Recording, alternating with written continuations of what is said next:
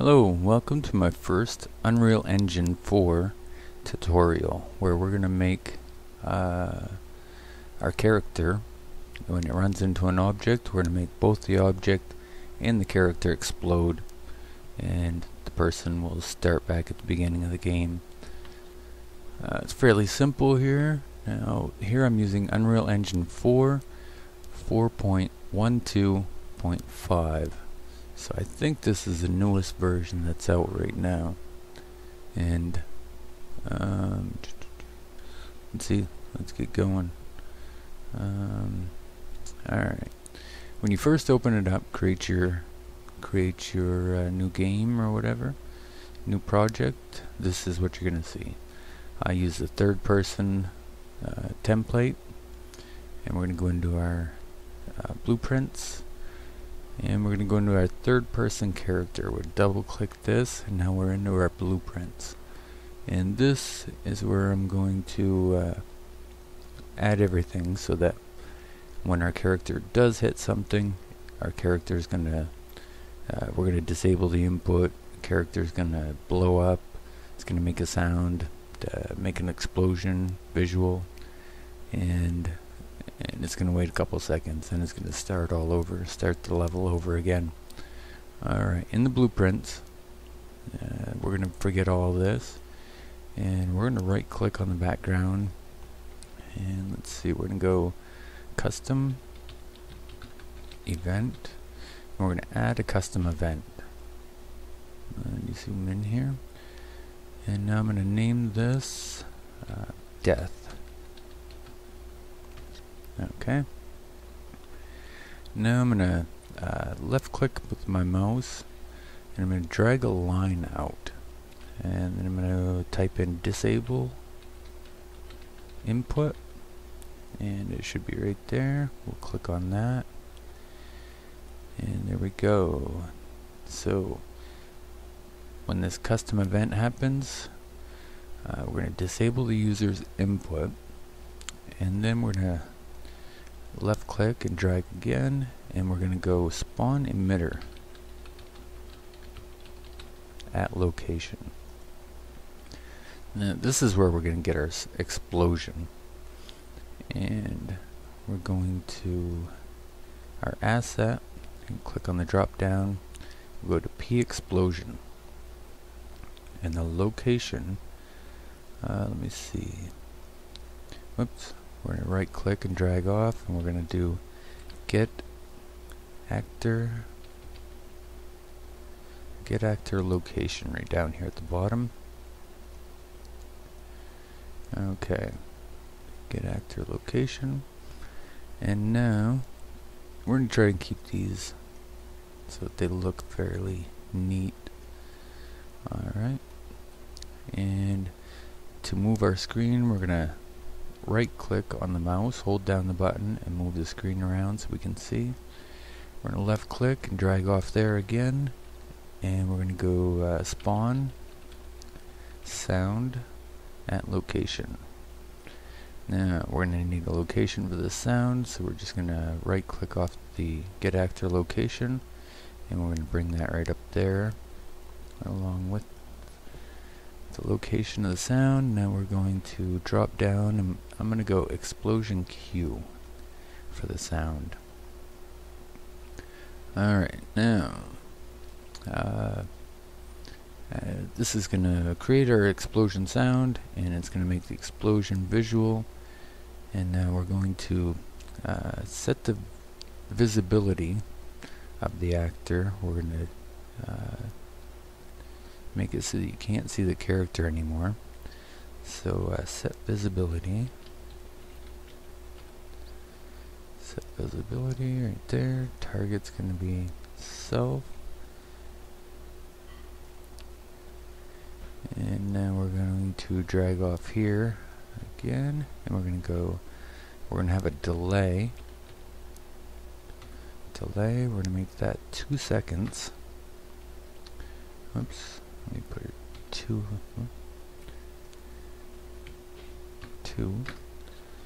And now, to start the game over, after he dies, we're going to drag off here, and we're going to do execute console command right there. And inside the command right here, we're going to type in restart level. Alright, so let's make this a little bit smaller and we'll go through this real quick. So when our new function is called, whenever our event, whenever we run into something, we're going to make a rock. And every time we run into the rock, hit the rock, it's going to call this custom event. We're going to disable the input of the user, so the input can't continue to move on. We're going to spawn an emitter, which is going to be our explosion visual, and we're going to need a location for it, so we get the actor's location of where we are at that moment, and that's where it's going to spawn our explosion. It's also going to spawn the sound of our explosion, and we're going to set the visibility to the user. We're going to make him disappear. We're going to wait 2 seconds, and then it's going to start the level over again. Alright, now we're going to compile that. Oh, set visibility. Oh, I think I have to do like a mesh here. Get mesh. There we go. And this will get the mesh of our character, and that will take the visibility and set that to nothing. Alright, now let's go back to our third person example here, and to create the thing that we're going to run into, we're going to right click down here. We're going to go up to blueprint class. I'm going to choose actor, and here you see we have it right down here, and I'm just going to name it rock. Okay, and now we'll double click on rock, and oh, let me see, I'm going to put this up here with the rest of my stuff. Rock. Now, over here on the side, left hand side, we're going to go to add component, and I'm going to type in static mesh right there, and we'll name this rock 2. Alright, now let's take a look. Now we still don't have any rock over here, but over on the right hand side here we have this static mesh. So I'm going to go down, I'm going to choose my rock from here. I'm just going to type in rock, and I come back with an SM_rock. I'll double click there, and there's my rock. Okay, and I believe that is all I'm going to need right there. Now let's go back out. Now that we've created our rock, let's go back out, and we're just going to take third person character. Why is that looking like a rock? Anyway, let's try and play this real quick. No, I still got my third person character looking like a character. Okay. Now I'm going to go to this rock, and I'm just going to drag it out here somewhere. And let's see. I'll move around, I'll move him and the rock around. We'll put that rock right back. Oh, say there somewhere.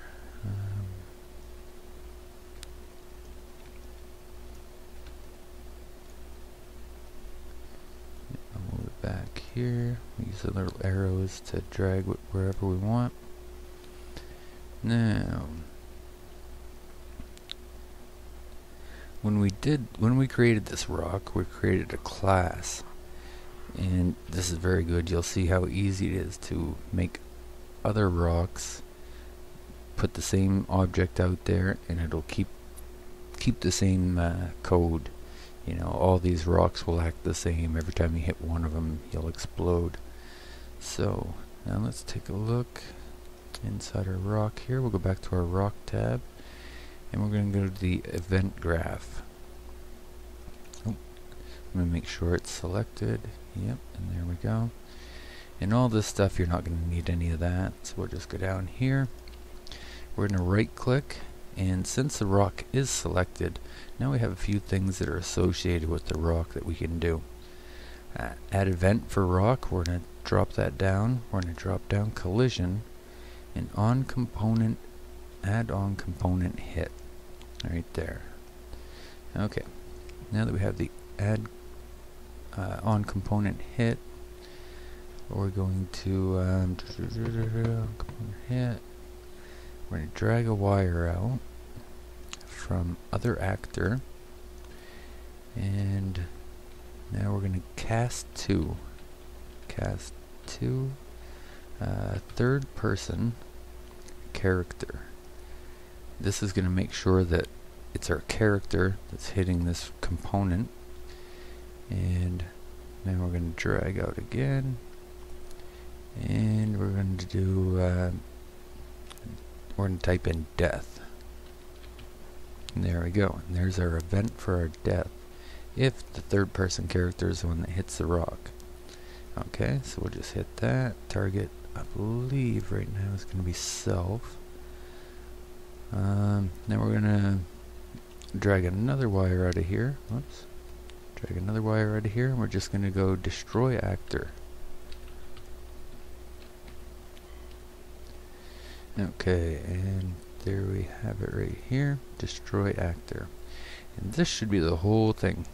This should take, let me tidy this up a little bit.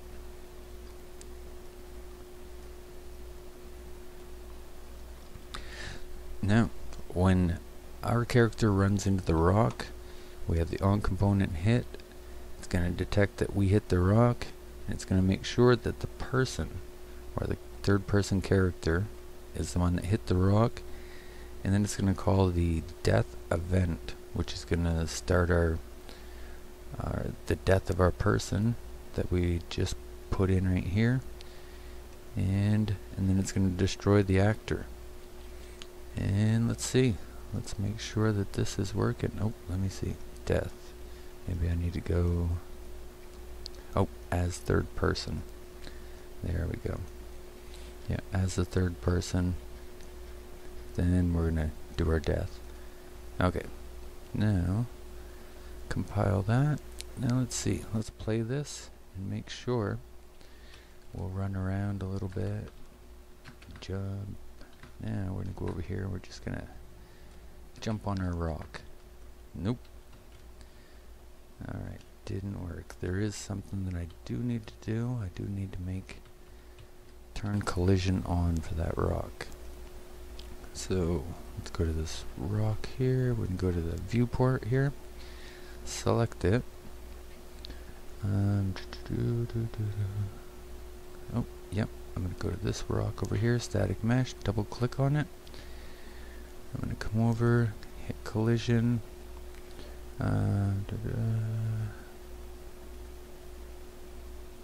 Auto convex collision. Let's see what that is there.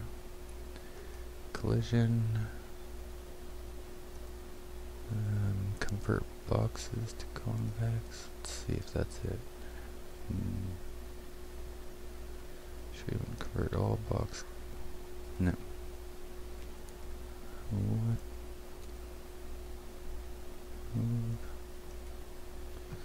Let's do an apply here. Okay, let's save this. Now, let's go back in and see if it works now. Play. And there we go, it does work. So that's what we need to do, add collision to our rock. Awesome. So that was pretty easy. All we had to do is run into that rock and we die. Give it 2 seconds and the game starts over from the beginning. There we go. And nothing else will kill you. You can run into whatever you want, jump on. But if you hit that rock, you're gonna die. Alright. One more thing I did want to show you. And that was how since we made this rock a class, class level. Now we can drag out more rocks and put them wherever. Let's go. Let's see here. Let's drag this over here. And let's hold down our Alt key. And we'll drag an arrow. So we're going to duplicate another one. We'll bring this over. Let's take a look and see where that went.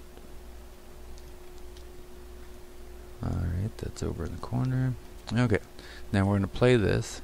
And since it's class level, no matter how many of these objects that we bring out that we've already created, it's going to keep all the properties, and every time you hit one of these, it's going to do the same thing for all.